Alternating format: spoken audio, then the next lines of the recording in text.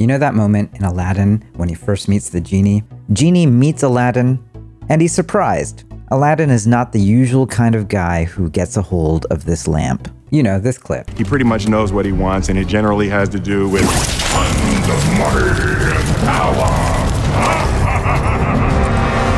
Do me a favor, do not drink from that cup. I promise you there's not enough money and power on earth for you to be satisfied. Good? So, what's your first wish? I know a lot of you say you want to be rich, but what you really want is wealth. Wealth isn't this, or even this. There's a lot more to it. Here's why you need to get wealthy instead of rich, and here's how to actually do it. And if you want to learn more about topics like this and how to build your next big thing, be sure to click subscribe and the bell icon. It's what we do here every single week. Now let's talk about how to actually get rich.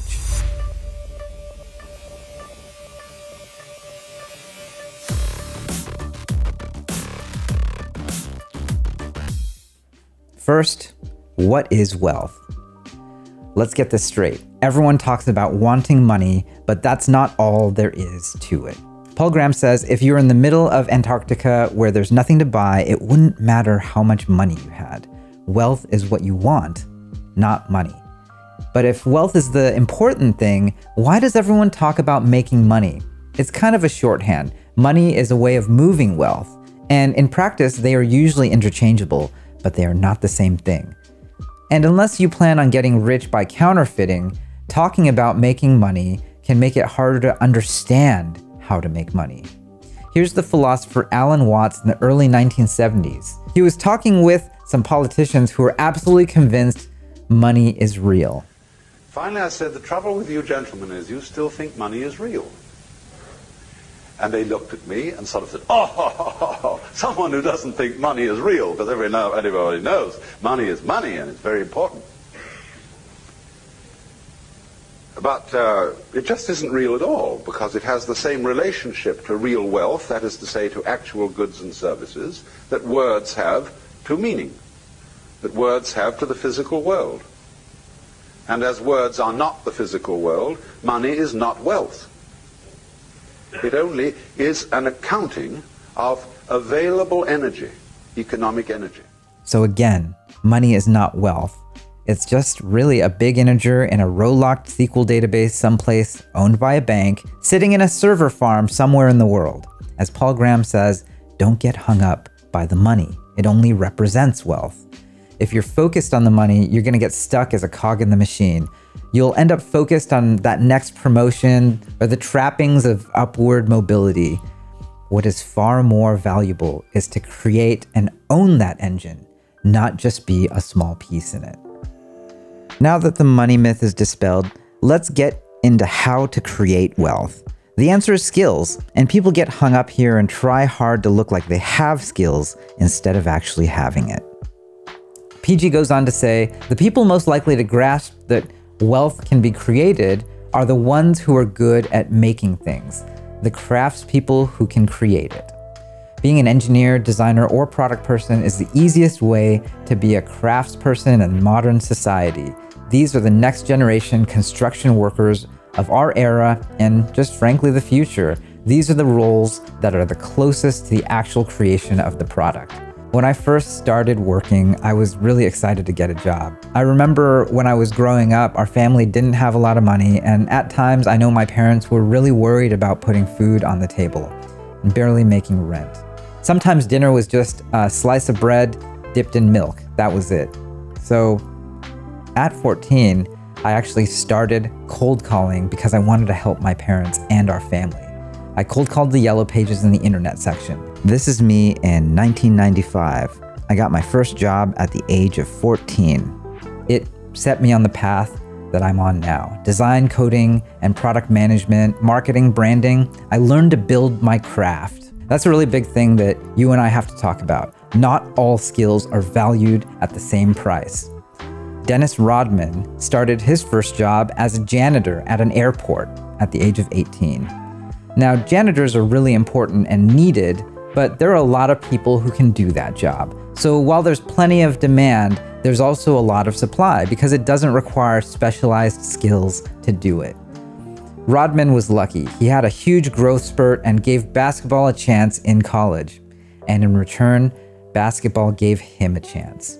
He ended up being drafted 27th overall in the NBA draft by the Detroit Pistons. And he ended up becoming a Hall of Fame basketball player.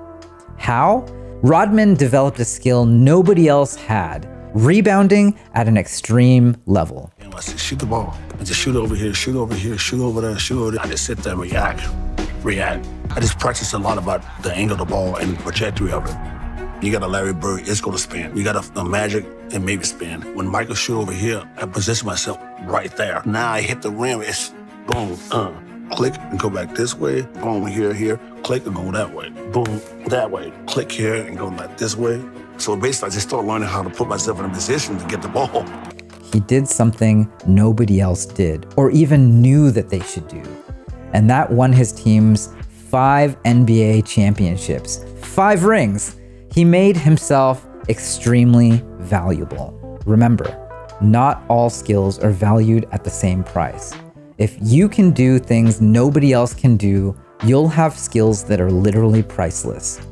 And to be frank, this is one of the more brutal facts of capitalism.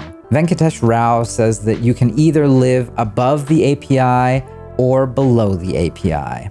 API stands for Application Protocol Interface. It's how programs talk to each other.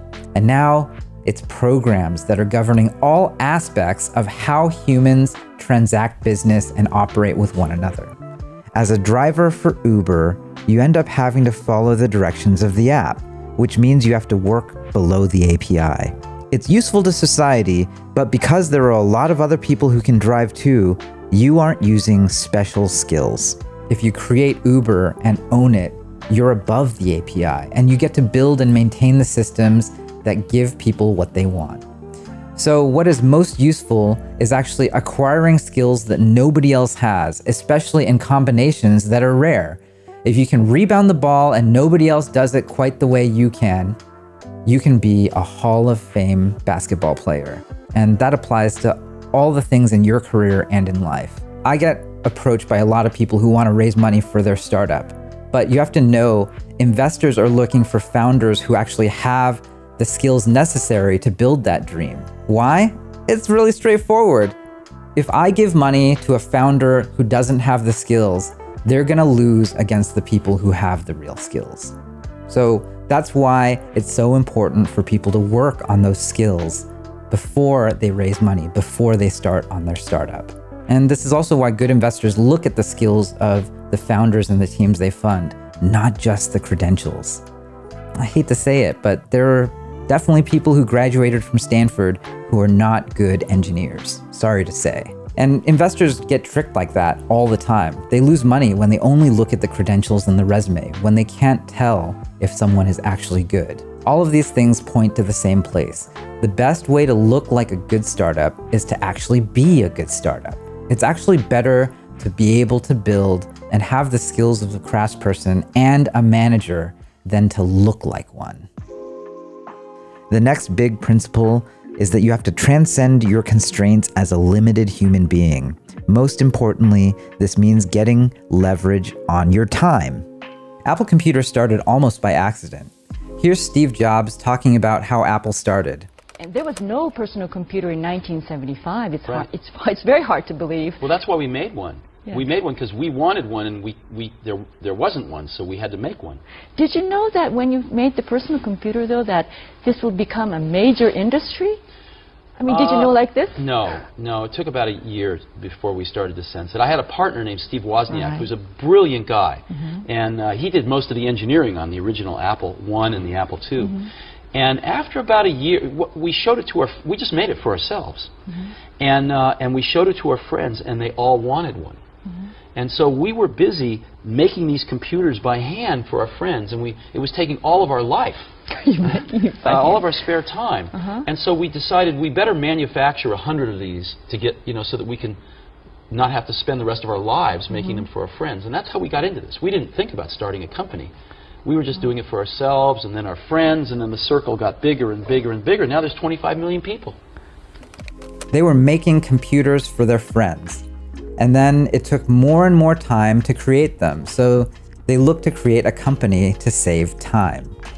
Which brings me to this point. Naval Ravikant says, wealth is about positive sum games. And that's about getting out of the sort of finite games like selling your time. When I got my first job cold calling the Yellow Pages, I was happy getting paid $7 per hour, then $10, then $20 an hour to write code. But what I wish I knew earlier was that I have a really finite number of hours in the day and in my life. You can get to 60 or 70 hours per week of work, but beyond that, you run out. But if you make a product that can make money for you while you sleep, that's leverage. I remember in my Microsoft days, I got into a cycle where my employer, Microsoft, was buying my time, and working there was tiring. It didn't feel fulfilling the way I wanted it to. But I got this money, and I'd turn around and I'd consume. I'd go buy a new shirt at Banana Republic or a nice martini at the martini bar down the street from my nice apartment downtown. I paid a lot of money to make myself feel better. I was stuck in a consumptive mode. Someone was buying my time and I was using the money that I got from that to buy things I didn't need that in some way made me feel like something was happening. But in reality, I wasn't feeding my soul. I wasn't creating. So that's what I have to tell you. You can be a creator instead of a consumer. Most people are looking to mainly just make themselves happy by fulfilling various perceived wants that they think they have. But to be truly fulfilled, I now realize you have to generate and create. The path to wealth is through making others happy, make products, find leverage, and solve their problems. I want you to visualize this as a concept, a wealth machine. You put money in and you turn the crank. That machine spits out more money than what you started with. And a machine like that is incredibly valuable because you can take the money that comes out and feed it back in. You can reinvest that money to create wealth. That's a wealth engine. A wealth machine is different because it provides both money and wealth. Now, this is in contrast to a get-rich-quick scheme, which provides you money, but no way to get more. There's no wealth. These are one-time things. Remember, Lambos can be bought with money, but they can't actually be converted into even more money. It's money without wealth. If you have a business transaction that is a one-time thing that you can't repeat, that's money without wealth. There's also live-action role play, people who play startup, and that's when you can't make any money and you can't have any wealth. These are a waste of time. Usually what happens is you hire a bunch of people, you spend a bunch of money, and it's all a waste. Investments are supposed to pay back. Wasting money by definition doesn't pay you anything back.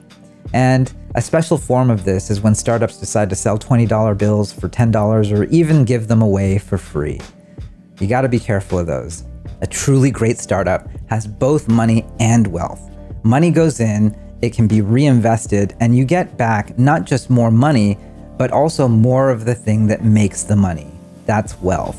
You can couple this capital virtuous cycle with two others: talent and customers. The more talented your team is, the more likely more talented people will come to work with you. And when customers and users love you, they tell everyone else who could possibly use you that they should. And that's another virtuous cycle, more customers. And then all of that together allows you to raise more money to put that back into the machine. That's what product market fit is. And that's the key to this whole startup thing. 3 virtuous cycles working all together: talent, customers, and capital. Don't focus on the money. Focus on the wealth, the thing that people want, the problem, and the solution. And sometimes people come to me and say, I want to start a company. And I say, why? They say, oh, I want to make lots of money. I say, forget it. That's not a good enough reason. Most people that have started companies because they want to make lots of money, I haven't seen very many of those succeed. The ones that succeed are people that come, sometimes they don't even want to start a company, they just have an idea that they want to get out, express out into the world. And oftentimes they have to start a company because nobody else will listen to them. So that's it. Thanks for watching all the way to the end as usual. I'm so glad you found me, and I want you to know if you're learning about this, you're doing the best favor for yourself and the world.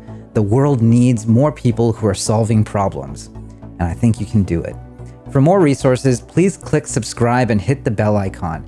Every week, I try to put together a video to teach you how to build a business, and yes, maybe even a fast-growing startup that touches 1 billion people. I'll see you next week.